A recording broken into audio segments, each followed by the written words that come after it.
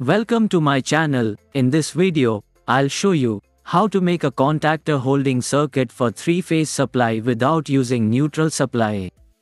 Let's start. If you're new here, please subscribe to my channel. It motivates me to make more video.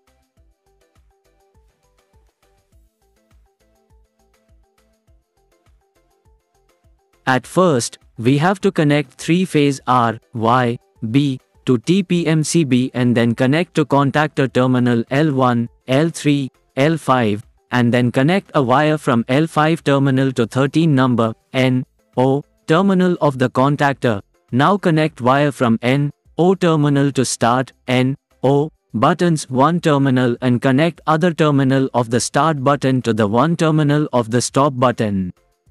And connect the other terminal of the stop button to the coil terminal A2 of the contactor.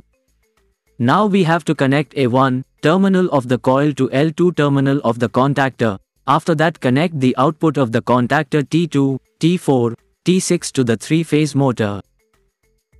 Wiring is completed. Let's understand how it works. When we turn on the TPMCB, the current starts flowing in the shown way.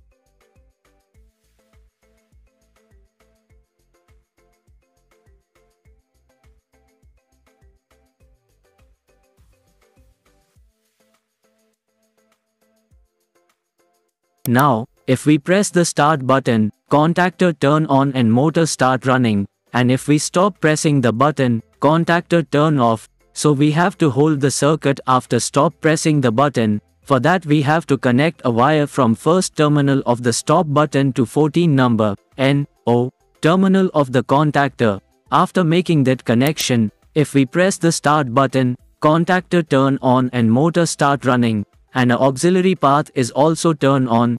After that, now we stop pressing the button, contactor stay turn on, because current start flow from the auxiliary path, and contactor stay on and motor don't stop. To stop the motor, we have to press the stop button, auxiliary circuit breaks and the motor stop running. That's how the holding circuit works. Thanks for watching. If you like the content, then comment below and like the video. Don't forget to subscribe the channel and hit the bell icon. See you in next video.